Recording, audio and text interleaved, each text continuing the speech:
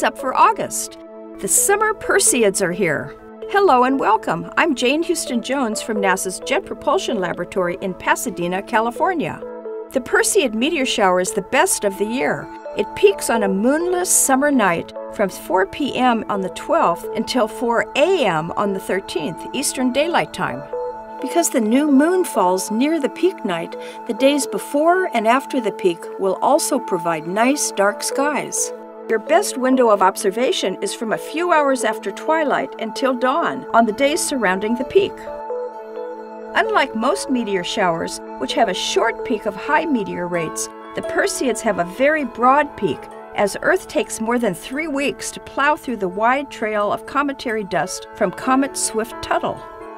The Perseids appear to radiate from the constellation Perseus, visible in the northern sky soon after sunset this time of year. Observers in mid-northern latitudes will have the best views. You should be able to see some meteors from July 17th to August 24th, with the rates increasing during the weeks before August 12th and decreasing after the 13th. Observers should be able to see 60 to 70 per hour at the peak. Remember, you don't have to look directly at the constellation to see them. You can look anywhere you want to, even directly overhead.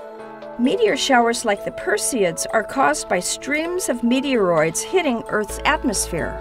The particles were once part of their parent comet, or in some cases from an asteroid.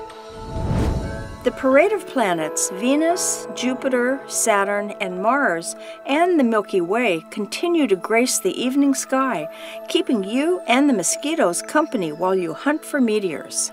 Next month we'll take a late summer stroll through the Milky Way. No telescopes or binoculars needed.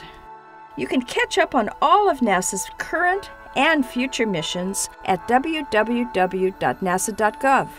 That's all for this month. I'm Jane Houston Jones.